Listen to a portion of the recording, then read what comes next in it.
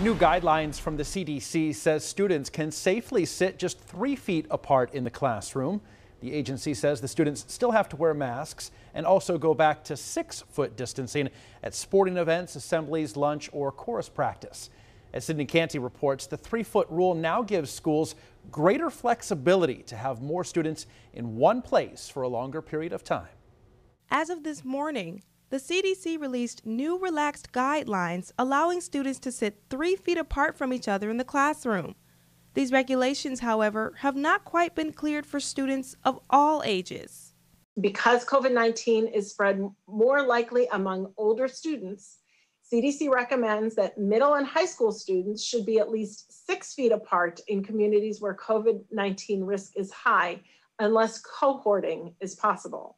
Low virus rates at other schools around the country already using that 3-foot standard brought on the change.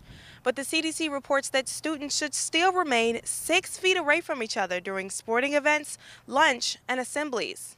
The guidelines also remove recommendations for plastic shields and other barriers between desks because the CDC doesn't have a lot of evidence that they're effective in preventing transmissions.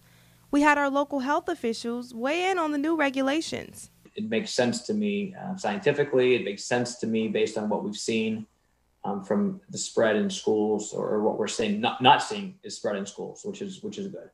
I spoke with the Poland and Youngstown school districts, and they told me that these new guidelines won't really make much of a difference for them, as they've been keeping their students 3 feet apart since the beginning.